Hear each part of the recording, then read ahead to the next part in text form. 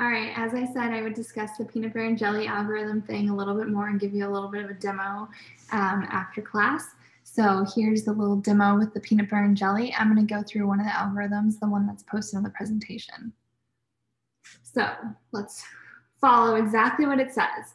Remove 2 pieces of sliced bread from a bag of bread and place the 2 pieces on a plate with the largest pieces down.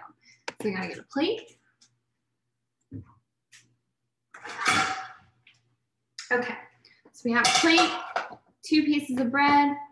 Take the lids off, both peanut butter and jelly. All right, jelly, peanut butter. Make sure they smell great. And they didn't say anything about this, but I'll take it off anyway. Smells delicious. Also smells delicious. All right, spread peanut butter on one side of 1 piece of bread. Okay, getting the peanut butter, spreading it on one side of the bread.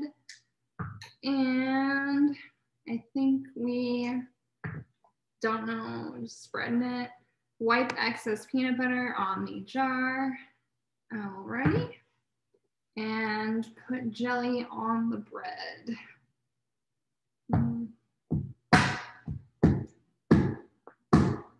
It's not working too well.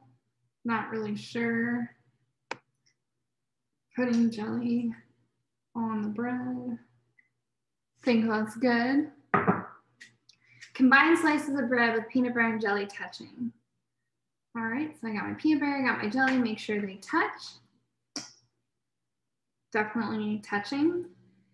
And then it says, congratulations, I've created this peanut butter and jelly, and it's time to eat it. So good. Best ever. Okay, so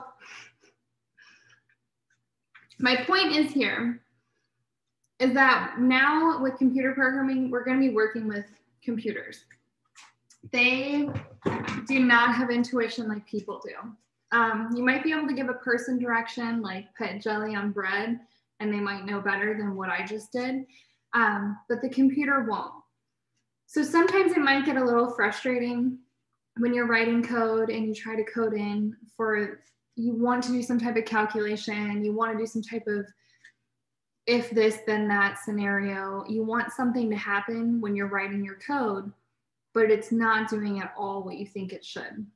So when you're in different languages, you're going to have different syntax. So if you've coded before, the syntax is going to change. If you haven't coded before, again, you will be facing some of these ideas for the first time of the computer program does not intuitively know what you want it to do. You have to write in exactly the syntax it needs.